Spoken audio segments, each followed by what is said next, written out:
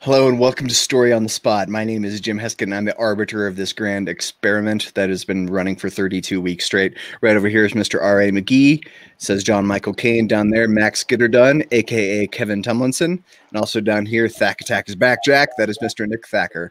And we will begin the show right after our intro.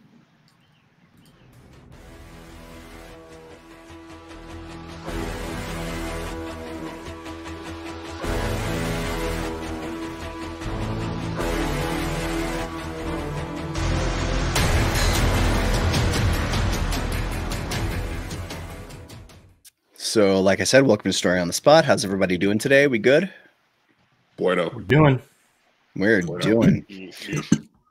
Yeah. And if you don't know, if you viewer don't know what Max Gitterdun is, then you need to go listen to episode 31 from last week because there was a lot of getting things done. That was my brother, John Gitterdun. And also, as a result of last week, I've created a new graphic. I'm not sure where we're going to put it yet, but this will... I feel like when the situation is right, I'll know when it's time to use this graphic. When the situation calls for it. Indeed. That's fair. That's fair. It'll present itself. All right. So this is episode 32, and we have some housekeeping. Last week's winner, Mr. R.A. McGee. Yay! Amazing. I never win. What a shocker. I used the secret phrase 20 times in every story, but no. Not enough.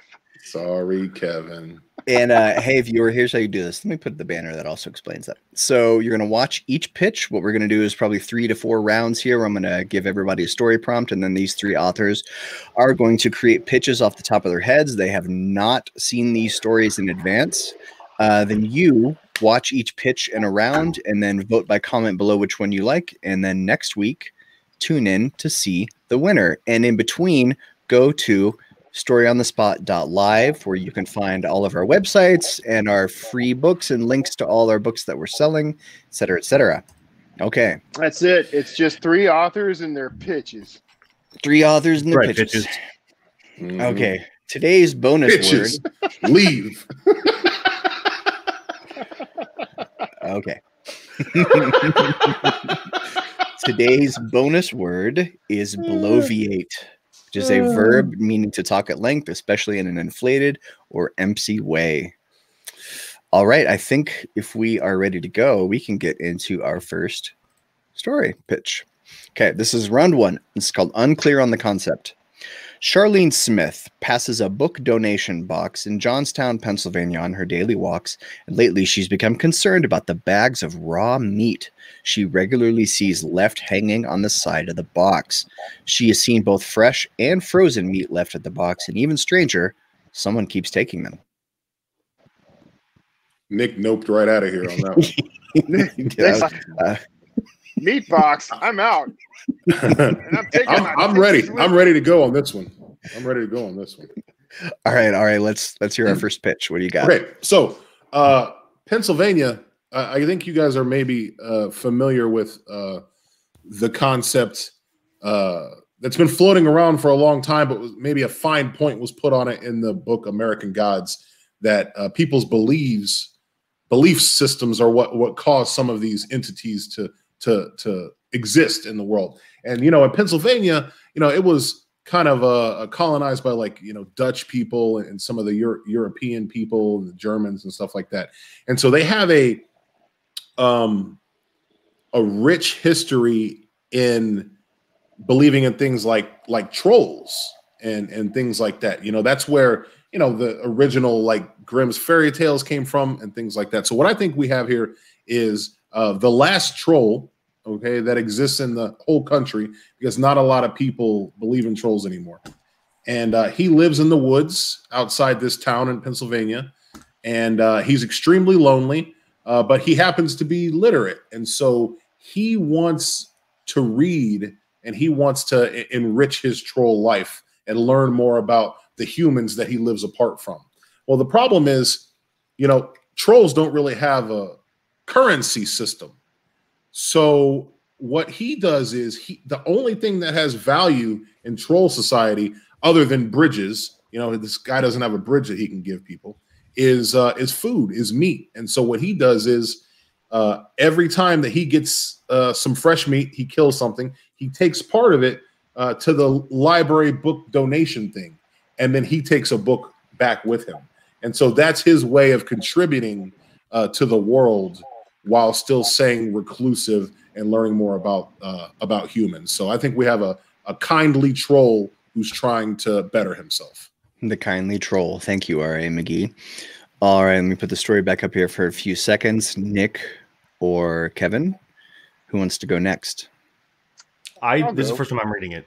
Okay, I'll leave it up here so you can think about it for a minute. I'll go. Is it okay if I go? Are we clear for me to go? Of course. Okay. That was just clear. me stalling a few seconds to get. So what we've got is the presence of someone who's practicing dark arts, who also has a child who has been watching them.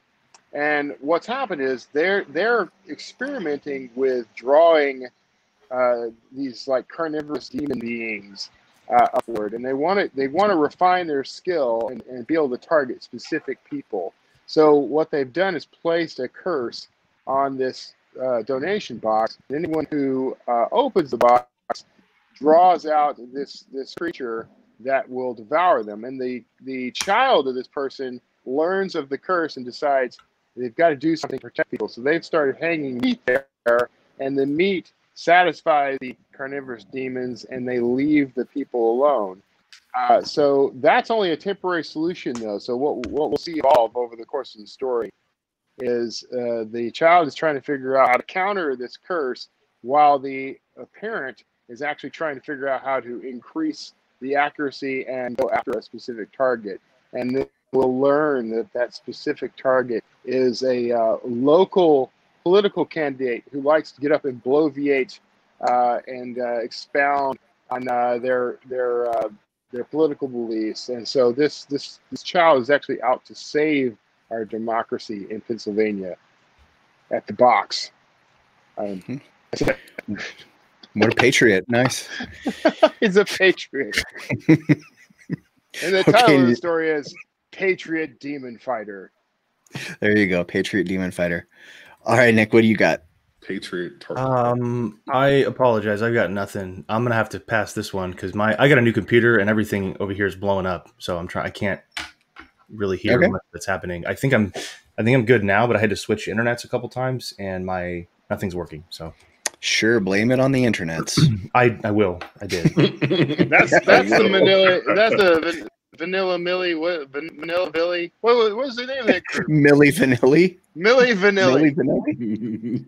Would have been a hilarious joke had I remembered the name of the group. So close. So close. Vanilla Millie.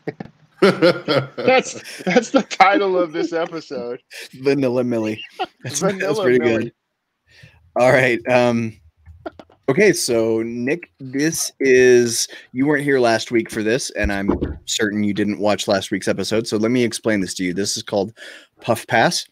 This is kind of like Interrupter, except without having the story ends whenever it feels natural. So the point is, I'm going to give a prompt. Anybody can go. And then at the end, when you're ready to stop talking, you pass it to someone specifically, and feel free to write yourself into a corner and then make someone else continue the story. And then we'll stop when it feels right. Okay. Sorry. Jim, I can't hear anything. Okay. I can't see the screen either. So sorry. I'm trying to fix it. I don't know what's going on. Everything's working fine until the freaking call started. Okay. So here's our pitch. We'll just try to muddle through this as best we can. Ethan Hunt has been tasked with apprehending Laura Croft for violating international law.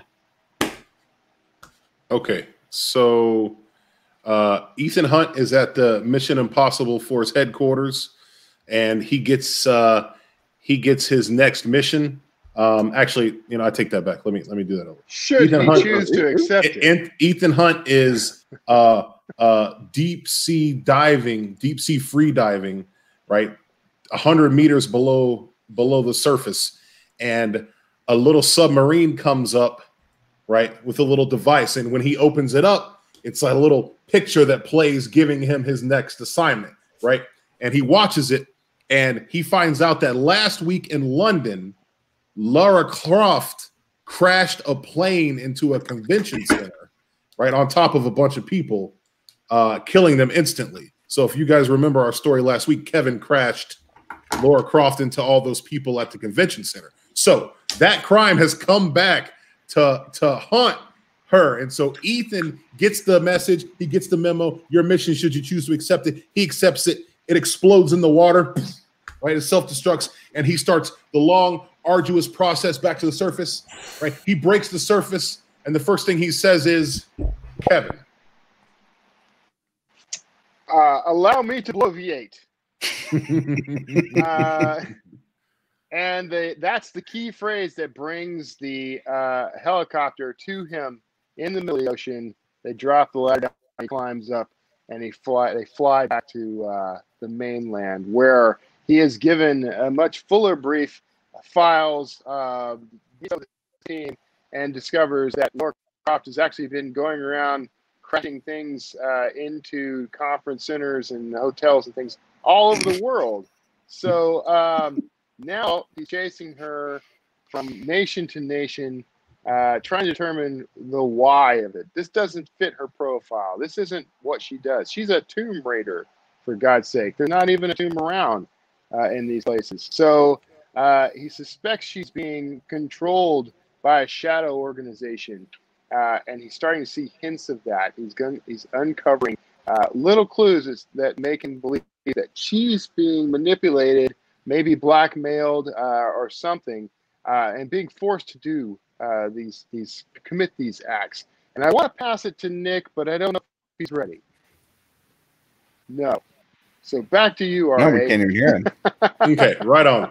And so he sets out to chase her, but as we all know, Ethan Hunt is kind of a hard-lined guy, and he's also very emotional. You know, he's still kind of reeling over the kidnapping and loss and divorce of his wife, right, who was a pretty brunette woman. And so he knows that he's got to stop Lara Croft, but he doesn't know if he's strong enough to do it. Well, he eventually tracks her down, and he says, you know, I'm here to bring you in for all your crimes. And she says, I didn't do any of this stuff. I'm framed. And of course, he believes her because he's a sucker for a pretty face. And as they're speaking, right, the door blows off of the room that they're in. Bow, right? And it's Blowfield from Spectre, right? That's the shadow organization that's been framing Lara Croft and making her do all these missions. So Blowfield breaks in with his many, many minions, and he looks at them and he says, Kevin, allow me to bloviate. Yes, I'm so glad you did that.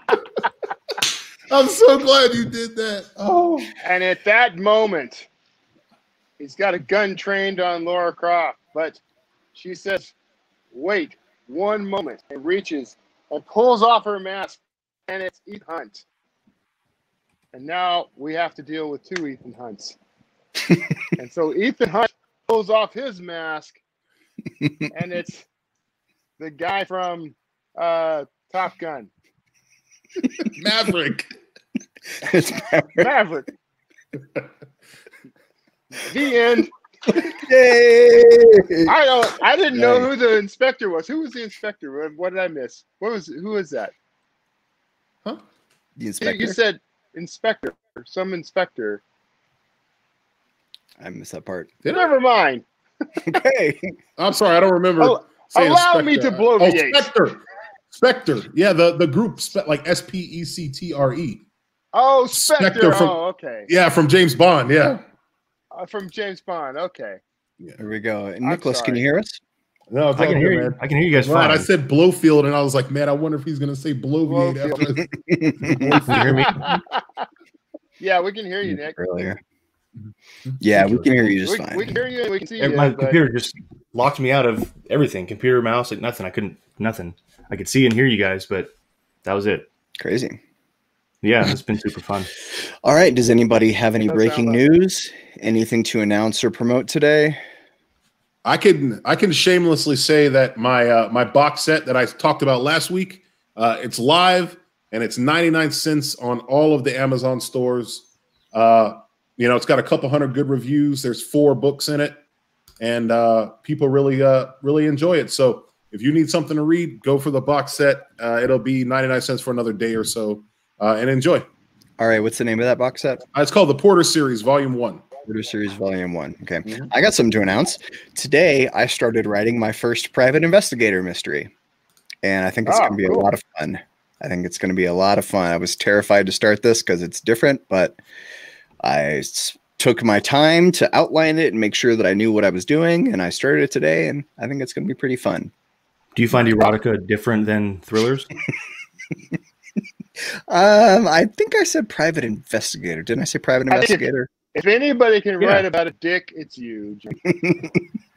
They don't investigate privates in your. Okay, sorry, I had a different kind of understanding of what you said there. I think that was the wrong emphasis on the syllable. Private dicks. Well, I'd rather read the other thing. All right, everyone. Great. Thanks for your feedback. Okay, moving on.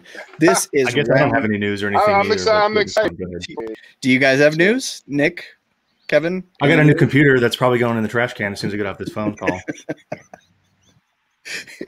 Kevin, do you have anything to announce? I'm going to be salvaging a computer out of someone's trash soon. Come on over, man. Okay. Right, no, see, Nick's got the ultimate bad guys lair. He's on an island surrounded by sharks. And one crappy computer. That was his only flaw, the computer. He could have had world domination if he just had a working PC. Okay, this is round 3. This is called Big Blue Spheres. If you've been watching and you haven't voted on your favorite pitches yet, go ahead. But I must say, if Nick ends up winning this episode, then we're going to have an investigation into voter fraud, possibly. Okay, this is called Big Blue Spheres. The mayor of Udenburg, Belgium, said it was an accident that the new Christmas decorations the town installed resemble a part of the male anatomy.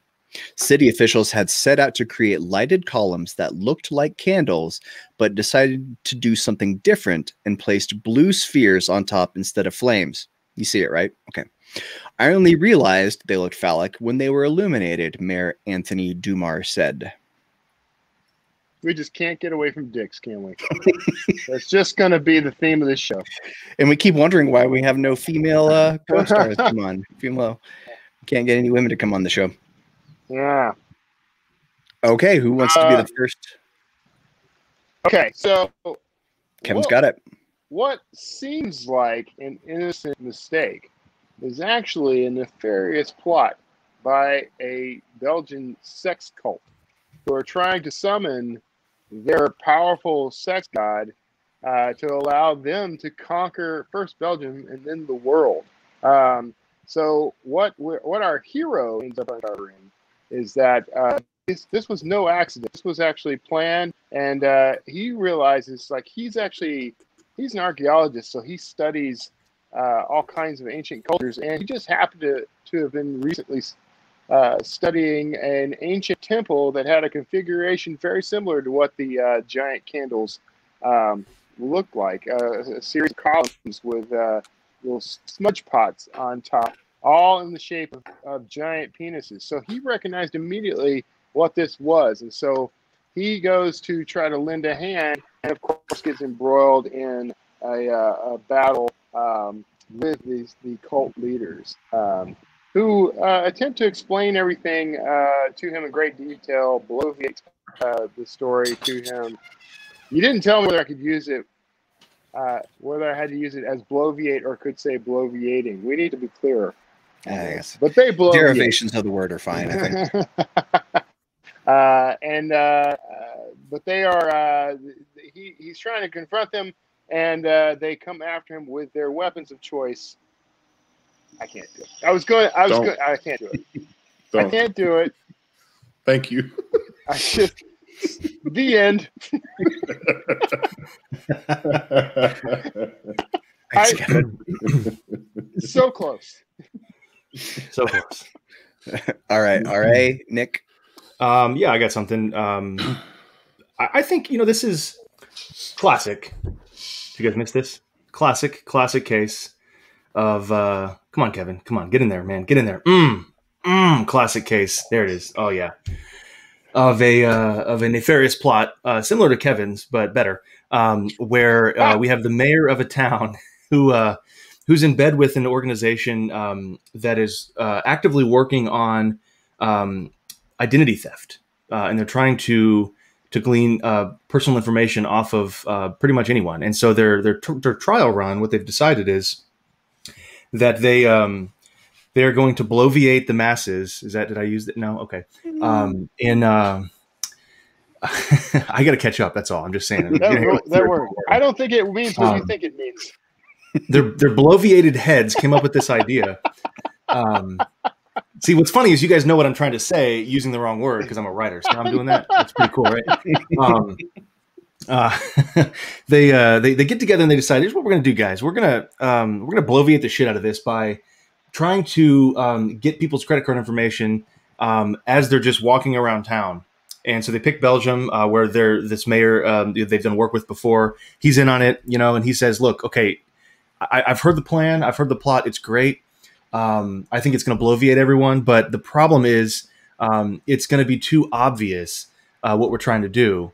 So we need some kind of distraction. We need some kind of something that's going to make it like just not noticeable. And I've got an idea. It's Christmas season coming up. Holidays are here. We're going to decorate the town. And we were planning on putting lights up. I'm thinking that your machines that you guys are going to use, these spherical blue balls, essentially, blue balls, are going to be hung up all over the place. And they're going to be used. These are like these solar powered arrays that will extract, credit card data, anything magnetic in there, and then, cell phone that's unlocked, that kind of stuff, and just pull it up into the cloud and upload it. But they need a bunch of them. And so the mayor says, look, everyone's going to notice them there. So here's what we're going to do. We're going to cause a scene by putting, these Christmas decorations up. We're going to make big giant candles that go in between each of these bloviations. And that is going to be what people focus on because they're going to look somewhat phallic. But they're going to focus on that. Meanwhile, no one's going to question why there's a bunch of blue balls hanging out downtown. And they'll walk by with their, information, taking pictures of it, unlocking their phone, getting sucked up into the cloud. And that's how we're going to steal all their identities. Boom, done. Boom, done. Okay. All right. You got to bring us home today. What's it going to be on the big blue spheres? So what I think is happening is that we have the city is what? Wittenberg? Sure. Is a city that's kind of in crisis. See, the men have been, society is getting like a little less masculine and a little less violent, and the men are eating a little more soy. You know what I mean? They're kind of having some confidence issues, if you will, and I think we're dealing with an entire city of impotent men. Okay. It's just catching, you know what I mean? And no one can figure out why, no one's able to perform like they need to. And so what the mayor, what he does, he's lying about not knowing that it was a phallic, object, obviously. What he did was he kind of went around and he asked all the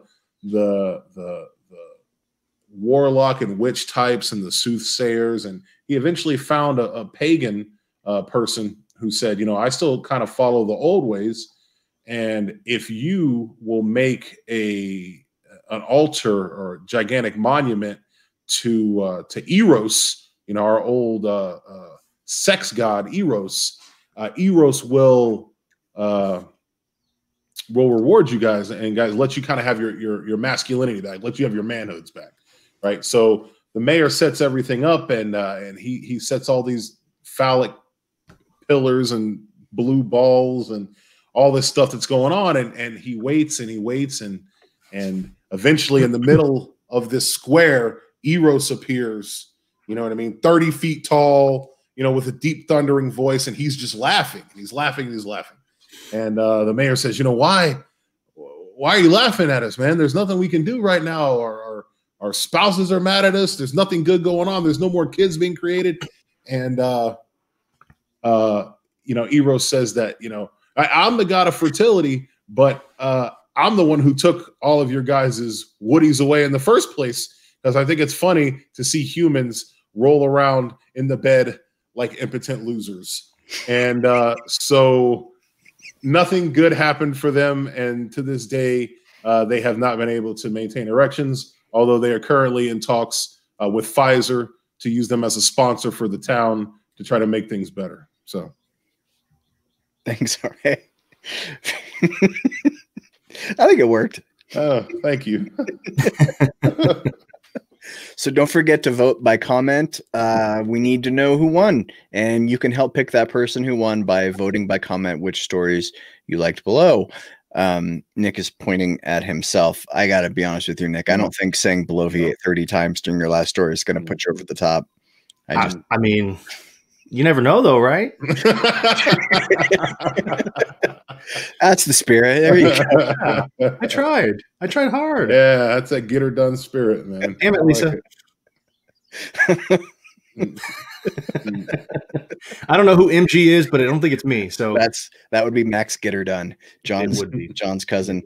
Which reminds me, if you didn't see last week's episode 31, which I'm pretty sure was Your Daddy, Not Your Father, it's the episode, that is where John Get Her Done was invented. And I can't announce anything, but we have been having a little bit of fun with a John Get Her Done project behind the scenes. I don't know if that's ever going to see the light of day or anything, but maybe it will, and that would be pretty sweet. We want to remind you to go to storyonthespot.live and subscribe to us in all the places. Our YouTube channel is going to be changing soon. It'll be at a different place.